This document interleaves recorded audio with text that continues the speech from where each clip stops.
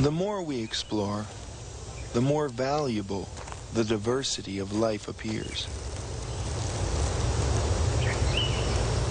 Cedar Creek is this wonderful playhouse where it contains hundreds of species of plants, several thousand species of insects, all interacting. I call it my million-piece puzzle. And I got into science because I never wanted to be bored.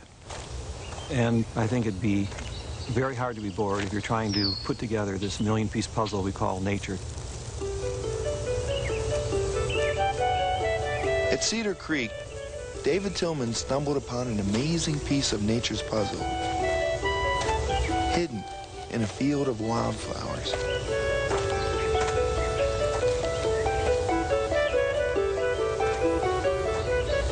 In pastures like this, he cut out more than 200 plots.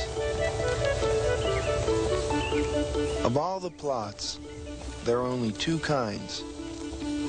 The first have many species. They are biologically rich.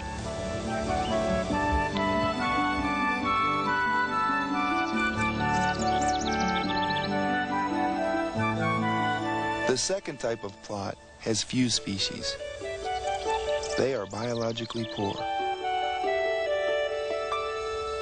Tillman was studying these two types of communities when something unexpected happened.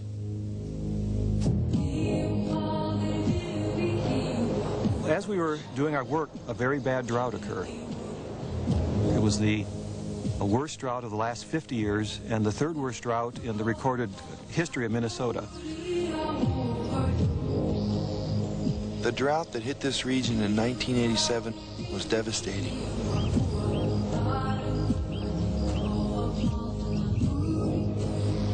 Farmers raced to save their crops, but they withered just the same.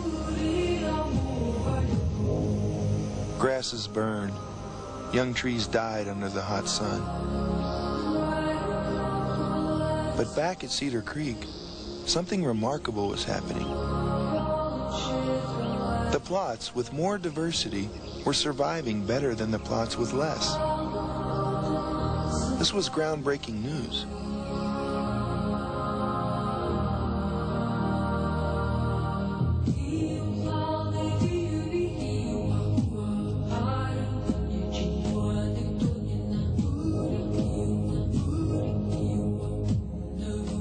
The plots with more biodiversity, with more species, were stronger.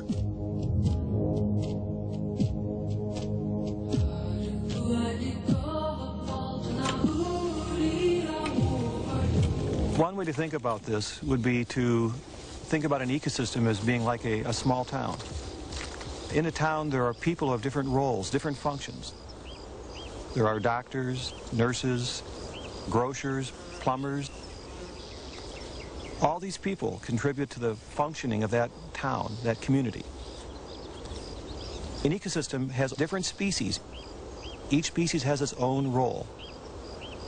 When one of these species is lost, and it's like losing a doctor or a dentist or the electrician in your town, that town doesn't function very well. The same thing happens to ecosystems. And the more species that are lost from an ecosystem, the more its functioning is degraded. Biodiversity is really nature's insurance policy against catastrophe. The message of Tillman's work is simple but profound. Diversity, the variety of life, contributes to the health of an ecosystem.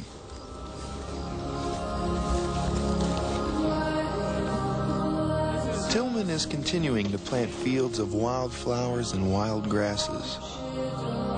There's still many things he wants to learn about the members of these communities. Many things to be discovered in pastures of weeds.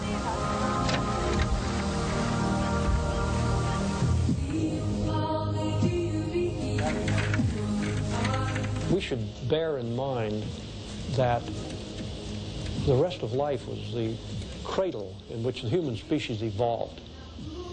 And all those millions of other species that surround us run the world the way we would wish it to run. They create an atmosphere, a soil, a total environment around us to which our genes, our biology, are beautifully adapted.